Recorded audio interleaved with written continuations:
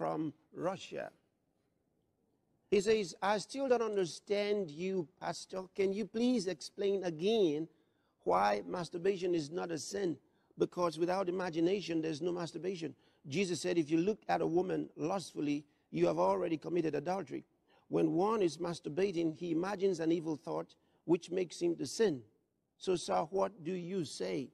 I don't think it's a question of what do I say. It's what does the word say? Timothy Christus is asking, can you explain why masturbation is not a sin?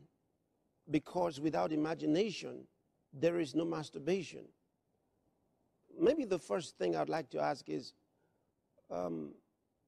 what is masturbation in the first case? Secondly, do you practice it? Or have you spoken to those who do? Because you're telling us how it works. So the important thing is, what is sin? That's the very first thing. What is sin? What I find in many Christians is that not many even have an understanding of the concept of sin. What is sin? Now, there's a teaching, and this teaching is in good detail. The title is The Concept of Sin. You need it. It'll help you understand what the Word of God calls sin. Remember, sin is not what we say it is. Sin is what God says it is. Sin is what God says it is. And that's very important. And you said something here in your question. You said, without imagination, there's no masturbation. Jesus said, if you look at a woman lustfully, you have already committed adultery. Okay. Now, there's a second question that's coming that's connected to this one. I'll read that, then I'll answer both of you. This is from Perabranda from Zambia. He says, dear Pastor Chris, I'm one of the many believers that have been inspired and transformed by your ministry. I now know who I am in Christ.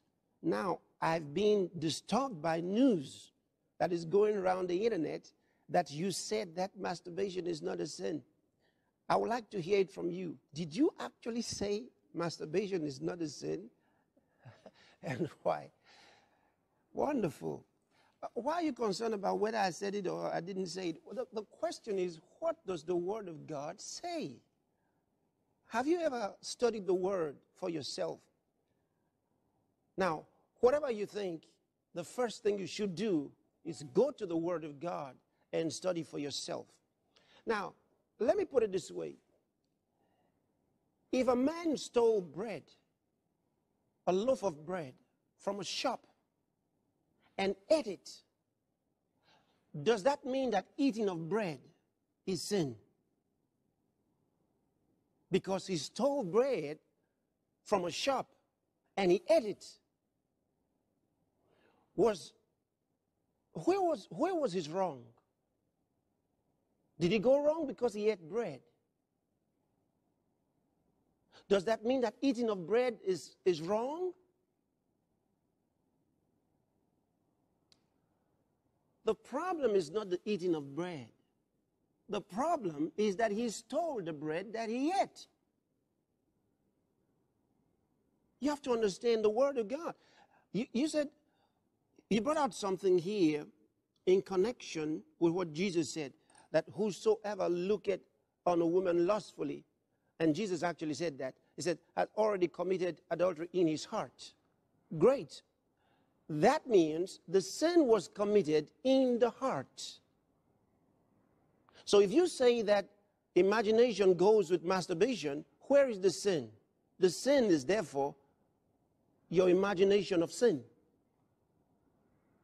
See, now let me read you the words of Jesus in St. Matthew's Gospel, and I want you to listen to this very carefully because it'll help you. St. Matthew's Gospel, chapter 15, from verse 16.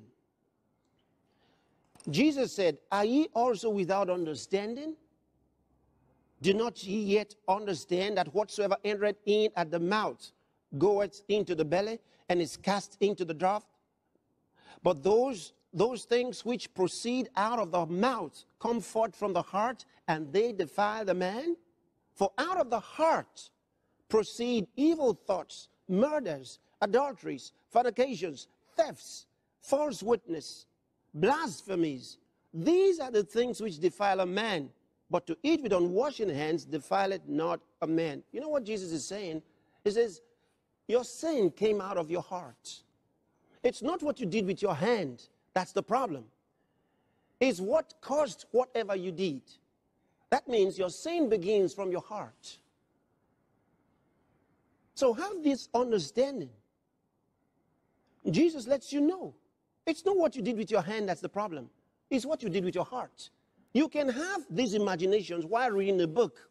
You can have these wrong imaginations while you're eating your food. So the evil conceptions of your heart is where you've got a problem. So what do you clean, your hands or your heart? Your heart.